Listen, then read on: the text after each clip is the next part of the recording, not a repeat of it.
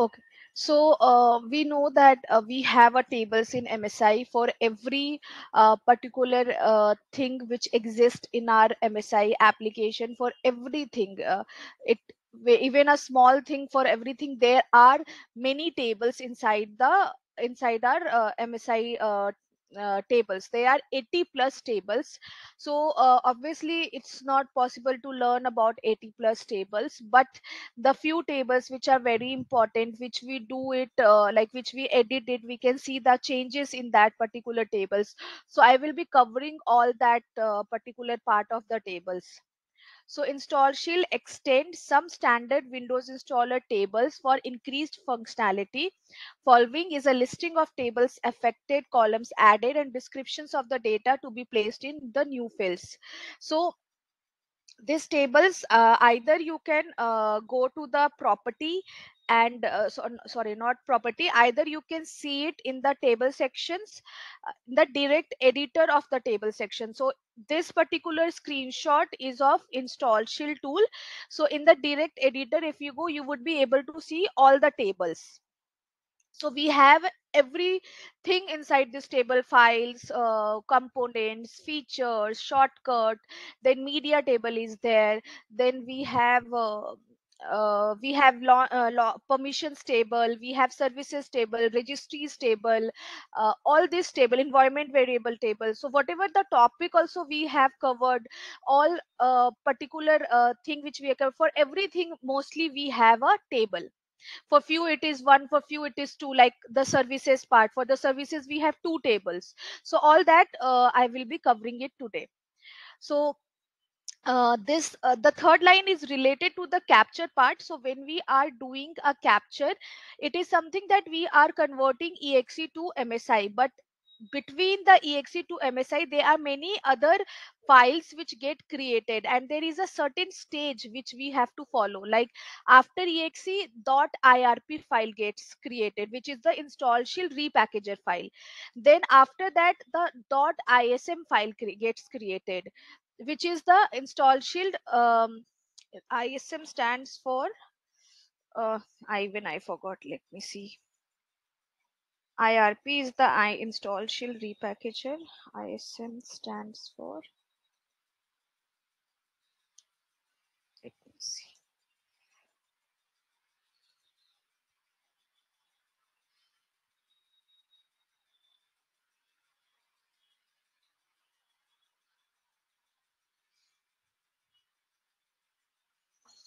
Nimo, you remember what does ISM stands for?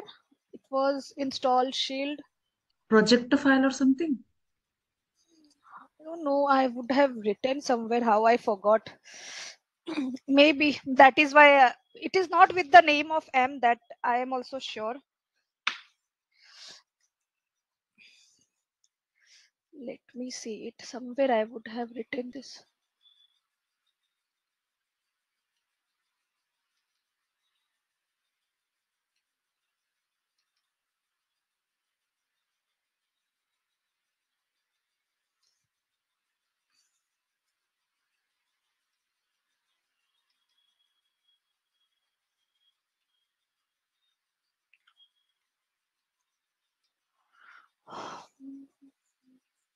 I always put it, I always write it and give.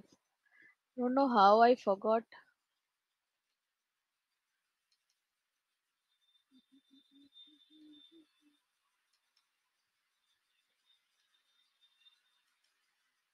Well, you can Google it, no? Google, it is, I am not getting. Okay. There are many things which we do not get it in Google with respect to the packaging part. Oh. Maybe it's install shield editor project. Yeah, it's there now. Let me give you all. I always tell it and I don't know how I forgot this time. Oh. So it is install still project file. You were right. First one, ISM. So if you see this one, this is the stages of admin studio. Like if you are capturing via admin studio table, via admin studio repackager, obviously that is the part of admin studio is the manufacturer and the repackager is the part. So first is the exe, which is your executable file, or we can call it as legacy installer. Then is the IRP, which we call is that install shield repackager file. Then it is the ISM, which is the install shield project file. And after that you get MSI, which is the Microsoft Windows installer. So this is the particular stages through which we do it. So like if I repackager, so like it is not necessary that you have to follow all these stages, but this is what is suggested. You can also do it like this. Like from the IRP, when we build it, actually there is a certain stage in the table it comes, we can build it. So when we build it, we can create it in a certain way that both ISM and MSI both gets created for all the application. If your MSI is working fine, you think it is fine, then you can deliver it. But sometimes for few applications we have observed that it doesn't work. There will be something missing, something happens, it throws an error and it doesn't work. So in that scenario we should go via this stage, which is .ism and then .msi. This is what is suggested. But the time as you grow with an experience, just to make the process faster, we do this also. So it is not wrong, but whenever somebody asks you like how you're going to do a repackaging, always tell this stage that we have to follow this. After this is the Y Studio. Like previously we used to use the Y Studio. In that it was little different way. It was .exe, then .wsi, then .msi. So exe is that only our legacy installer. WSI is the Y script installer, which is created via Y Studio table. And then it is a .msi, which is the Microsoft Windows installer. So I have given all the short forms. There is one addition, which is MSU. It is a Microsoft Windows update file. So sometimes we do get a request, in being a packager only, we do get a request that you have to install the update files. So I don't know whether you people know about this or not. So these are the update files. This all are the MSU files which is installed. It gets automatically installed, but there are few things in the organization wherein they want to install this particular MSU file. Then in that case we have to install this MSU file. So it is very small thing, not a big thing, just that they will give you the MSU file, or they will give you the Microsoft update catalog link, and from there you have to install the MSU file, and then it gets installed. And from here you can see that with the KB number it will be there, and then you can see that it is installed, and then you can do the uninstallation also. So this is all are the update files in the installed updates. So this all are the few extensions which we should obviously remember, but sometimes we do not, because like ISM, it is not at all related with the name of the short form. So you can miss it. So whenever you are preparing for interview, this all will be very helpful for you.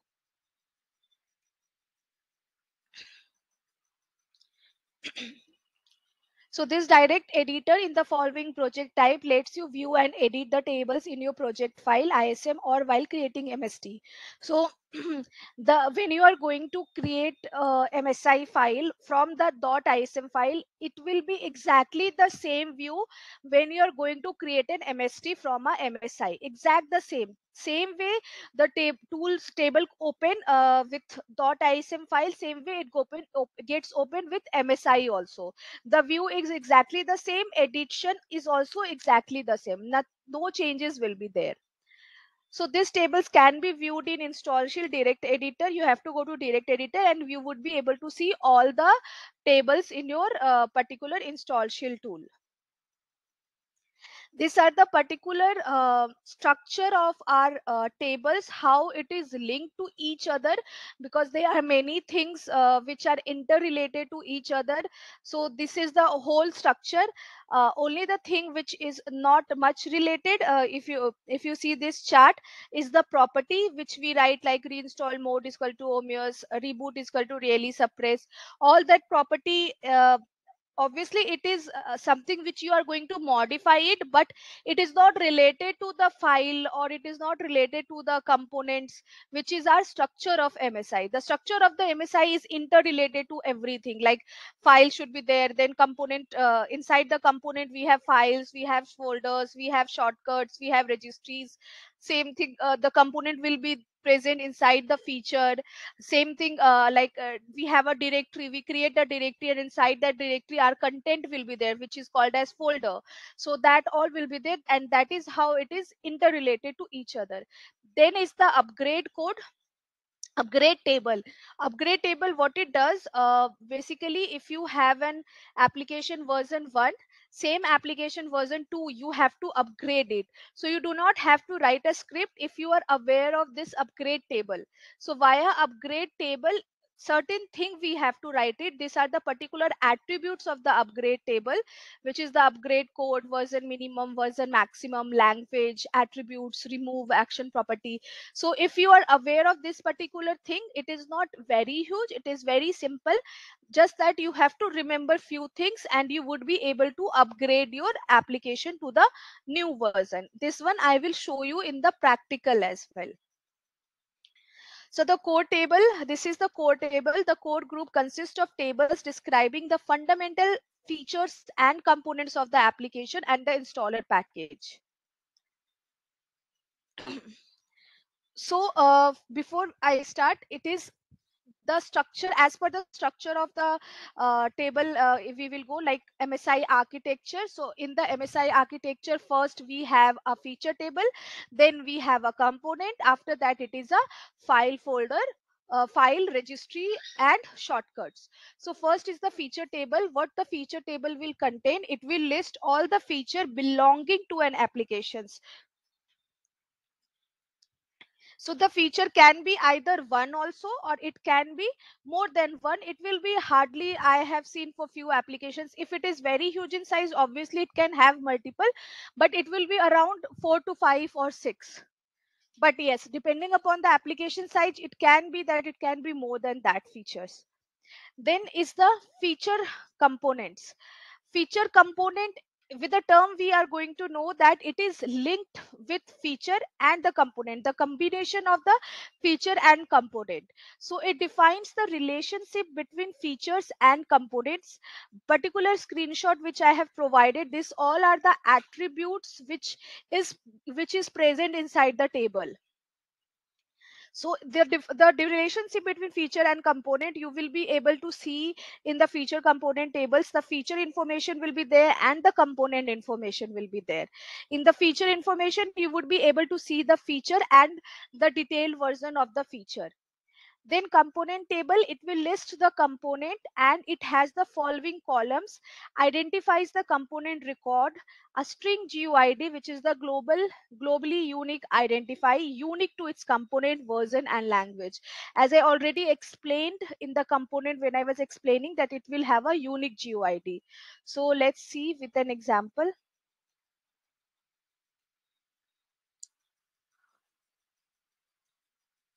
So this is feature. For this particular remote desktop, we have only one feature.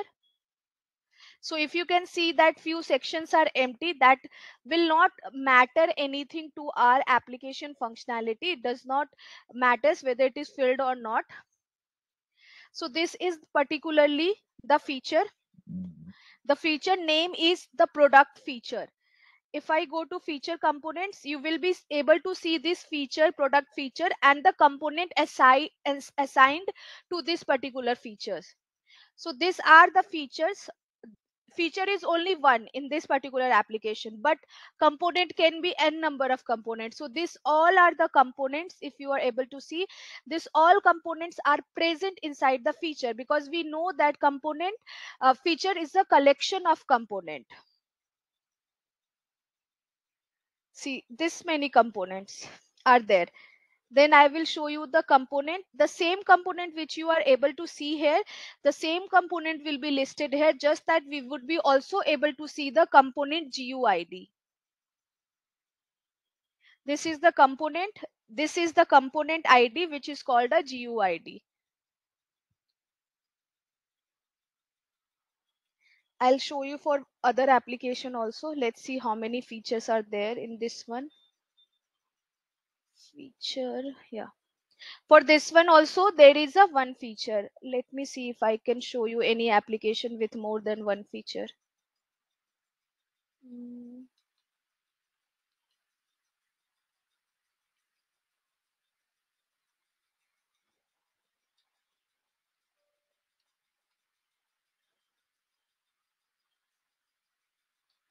yeah. See, for Power BI, we have three features. If you see, save ODBC drivers, all ODBC drivers, and then this is the Power BI. So main feature is our Power BI, and then these two particulars are the parent feature. You can see also it is mentioned feature parent Power BI. So always it will be created in a such a way that the first will be Power BI, and inside that feature we have a sub feature. So this save ODBC drivers and all ODBC drivers are the child child feature, and Power BI is the parent feature, and that is why it is mentioned here. Then if you see in the feature components, we would be able to see all these three features. So this, you can see for the safe ODBC drivers, we have this many components. Then we have all ODBC drivers, and then we have a Power BI. So this many it has, because we know that Power BI application size is almost greater than 2 GB, and that is the reason it has a multiple feed. Not the reason I will say, but it is designed in a such a way that it has many components, more number of components, more number of files, folders, registries, and shortcut. Obviously the application size will also get increased because the content is high. um, the view in the Orca table is little bit, I will say, not good as compared to the in as compared to the install shield. I will give you the link to both of you to install the install shield trial version. The trial version, I think it was previously 21 days, but as much as I remember now, it has been decreased to 14 days. So I will give you the link. You have to just download it via link, but do not download it now, because the day you will download it, the trial version will get started, so you would not be able to do the practice. So once I will be teaching you the MSI MST, I will tell you the people, I will tell you both of you to either any one of you to share the screen, so that I will guide you and you would be only creating the MST. So I think if all the topics will be covered today, whatever the technical terms are there, then we can start it from tomorrow. Then download, then keep it like download it in the early morning, and from tomorrow we will start, so that you people can get at least 14 or 15 days, whatever the time duration is there, so that you people can practice it. So this is the link. You do not have to register. Let me, okay, let me, so few links I will give it to you people.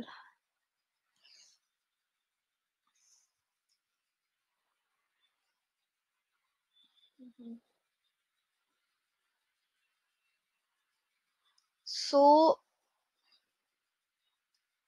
you wanted to have this CM trace now. I'll give you few links to you people. Save it if you want to. So the PS, first, PSADT is also like free of cost. yeah, it's free of cost. Just that the version get upgraded within, I think, 4 to 5 or 6 months. It keeps on getting upgraded.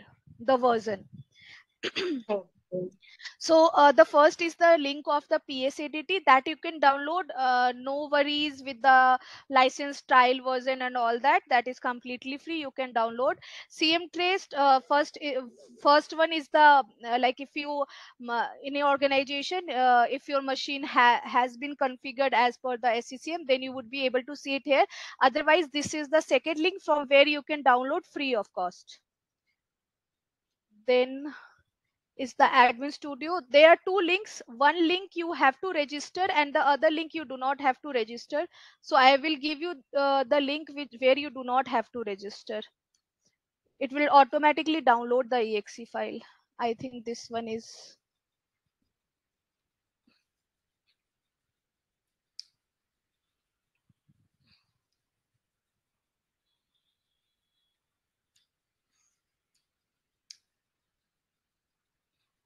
hmm. From here you can directly download it. Okay, but download it tomorrow. Don't download it today, so that you can get more and more time. So this is the link for Yes. admin studio. You do not have to register and all. As per the requirement, you have to register it via your organization mail, not even your normal mail. It should be your organization mail, and then the Flexera will drop you a mail with the link, and then you have to download it. This is how it is basically done. But obviously the trial version before it was 20 work days, but now I have heard it has been reduced. Is it visible to give the ID of our organization? They will not have any security questions or kind of They for that? can have. It depends upon organization to organization. They can have. That is the reason I gave you the direct